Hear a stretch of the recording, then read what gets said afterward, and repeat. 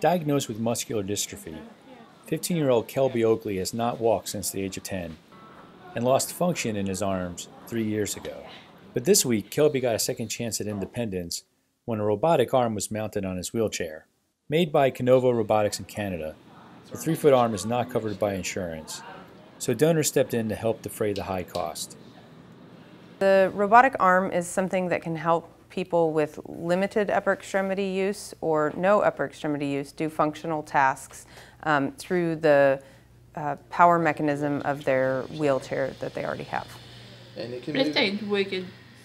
He can move his fingers a little bit enough to drive his wheelchair and operate the joystick. And so he is now able to take his hat on and off, pick something up from the floor, scratch his face, feed himself, get himself something to drink, and probably many, many other things that we haven't yet learned.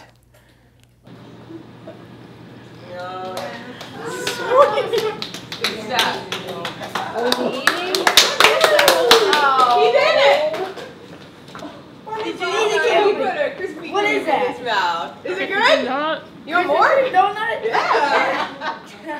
I'm feeling good because I got independence back. Not having to ask somebody to do everything. That's very important. Like watching TV instead of having to say, hey mom, will you turn the TV on for me? I do it by myself. No, it doesn't seem real, but it is. I guess kind of wondering what he's going to be doing because you go from 3 years of not being able to do anything for yourself to all of a sudden having the ability to do all of that. You know, I'm sure he's going to be trying to do everything. So we'll see how it goes. I got it. Make sure you back it up. I'm trying. Help me. Just push it on there. It ain't gonna come out. It's screwed.